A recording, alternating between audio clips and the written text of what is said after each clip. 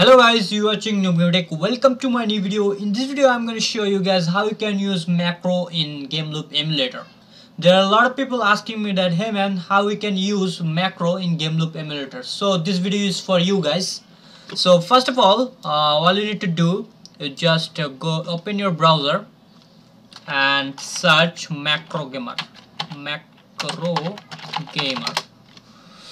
and open this website. I'll put the link in the description. And where is the download button? Just download this setup MSI file, and I already downloaded that. Just start download. Okay, open it. Now click on next, just for me. Okay, next, install. And yeah, it's successfully installed on my PC.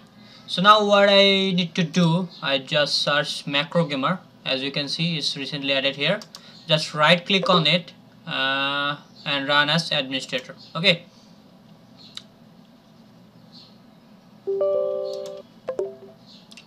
So after open it, run as administrator, we have to add script. So let's go to training ground. Whoa, who invite me? So there are a lot of macro like emote, fast emote macro, AWM macro, setup global macro. So in this video I'm going to show you guys how you can use fast emote macro. After that, now go to key mapping. Just click on key mapping, and we have to change the key like this, emote key. Now set up this num0. It will help me for num0. And now we have to add key mapping on emote. So let's set it up. I will use lol emote for that. Now remember one thing, if you want to set up a fast emote, you have to select the emote on the right side. Okay, don't put it on left side, always put it on right side. Like I'm setting my lol emote on right side.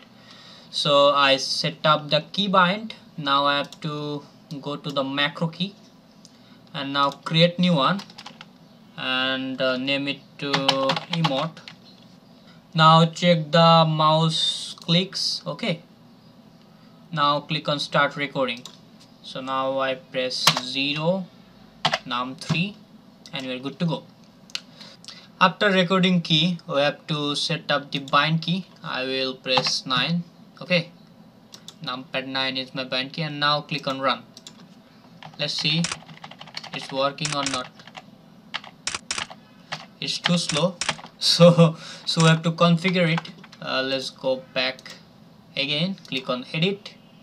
Now we have to remove this delay, delete this delay, and delete this delay. And here we have to put it to 0.5 to 0.05 and then click on run, and let's see. Whoa, now this emote is working fine.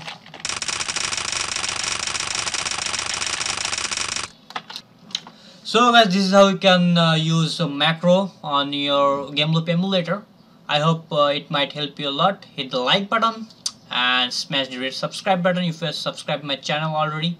Also share the video with your friends, and yeah, I'll catch you on my next video. Bye bye.